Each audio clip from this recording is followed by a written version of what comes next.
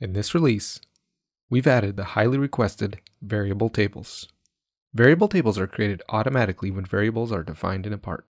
In this example, several variables have been defined to drive the geometry of this fan, and because they were added at different stages of the development, they can be hard to locate. Variables can now be viewed, created, or edited in a new panel on the right-hand side of the screen in a Part Studio. Note that hovering over variables in this list cross-highlights them and related features in the model tree.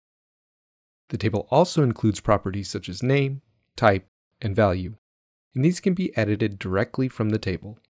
This allows you to easily test design alternatives. It's also possible to filter the feature list. And relations between these variables will be reflected in the table when editing. This new variable table makes it much easier to find and edit variables, especially when they're scattered throughout your feature list. On the drawing side, there are a handful of updates related to exporting.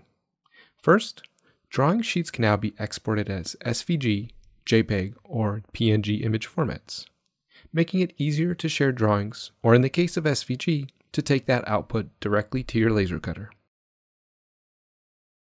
In addition to that, when exporting to DWG or DXF formats, you previously had options to export all sheets or to export the current sheet, so all or one.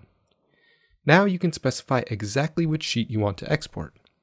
Use the Custom Sheets option and specify a range, non-consecutive pages, or any combination of ranges and pages.